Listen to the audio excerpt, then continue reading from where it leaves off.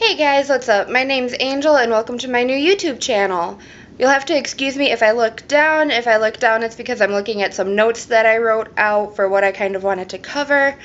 I'm going to go ahead and do what I've seen Bunny or Graveyard Girl do in the past, and I'm setting a timer for 10 minutes, so I'll just talk, and I'm going to go ahead and start that now. Kind of just a little bit about me. I am from Michigan.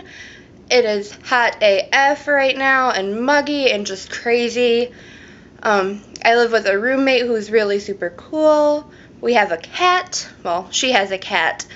Every once in a while you might see some of my friends in the videos with me, like my friend Kelsey, who's actually here with me right now. Say hi, Kelsey. She'll be in some of my videos along with most likely her boyfriend. And just real quick, I want to say a big thank you to Bunny, to Ellie and Jared, and to Olivia Cara. They've all kind of just inspired me to go ahead and do this, just watching their videos whenever they post them, and just kind of helping to boost my confidence a little bit, because they all say that anybody can do this, and things like that.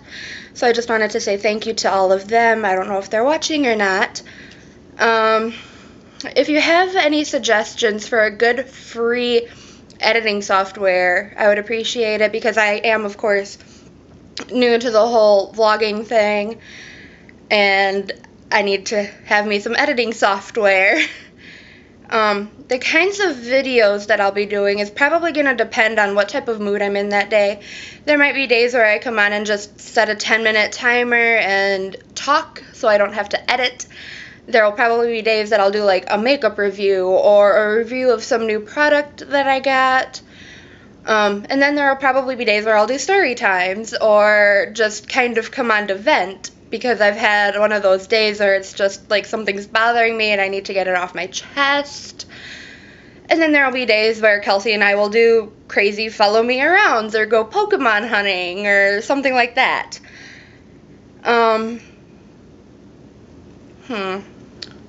Let's do a short story time while my timer is still running. I'm going to give this guy an alias. His name in this video is going to be Ryan.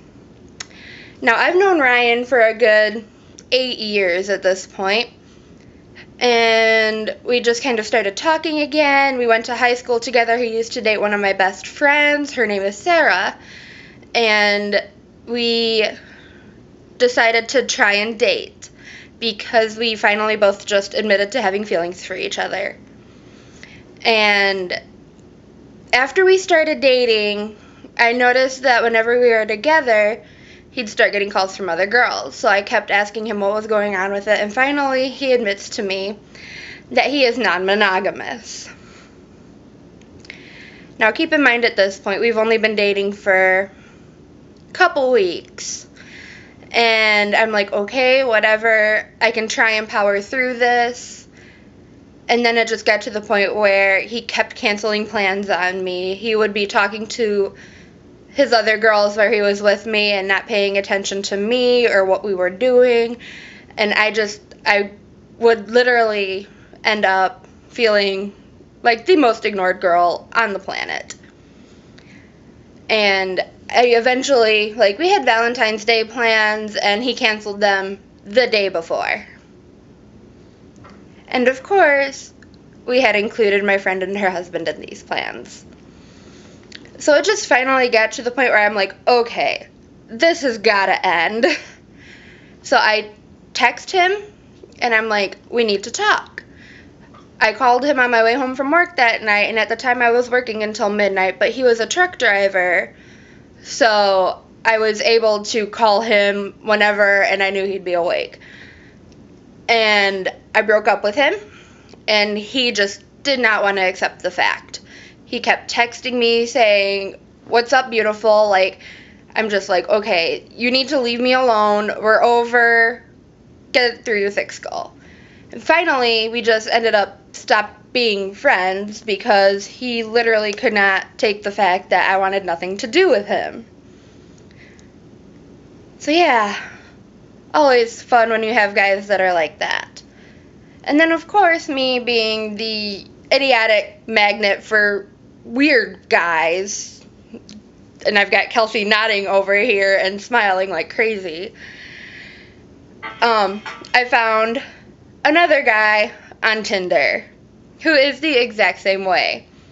Except he doesn't call it being non-monogamous. He calls it being polyamorous. And I'm just like, not doing this again.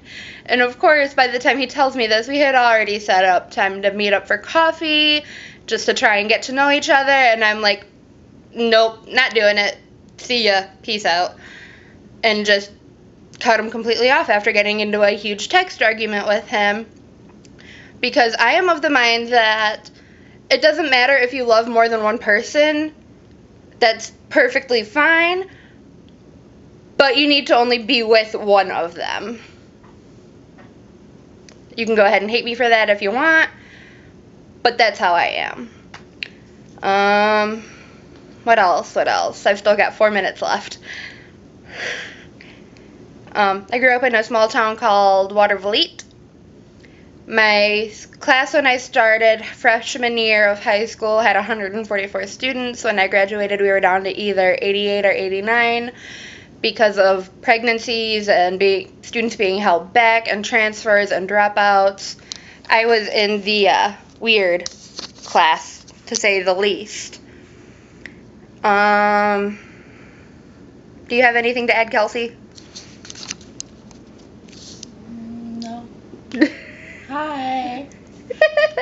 Your channel, turn it around. Well, you are going to be in some of the videos. Yeah. What else? I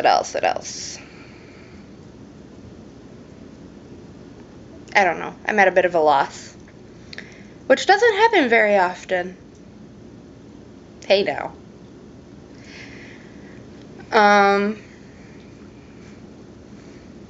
If you guys have any suggestions for types of videos that I should do, leave that in the comments below as well.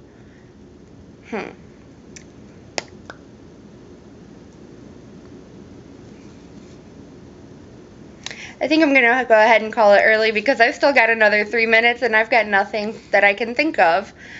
So thanks for watching and have a good day. Okay, bye guys.